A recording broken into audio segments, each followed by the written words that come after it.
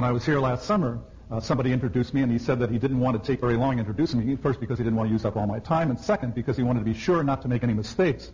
And so if he just said one sentence, he couldn't possibly say anything wrong. So he got up and he said, "Our speaker made $1 million in the gold market in London. Here's Harry Browne."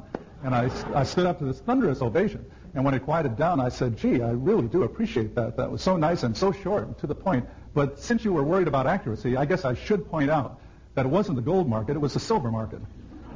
And it wasn't London, it was Zurich. And you know, it really wasn't $1 million.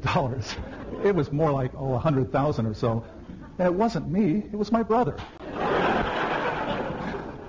And he didn't make it, he lost it."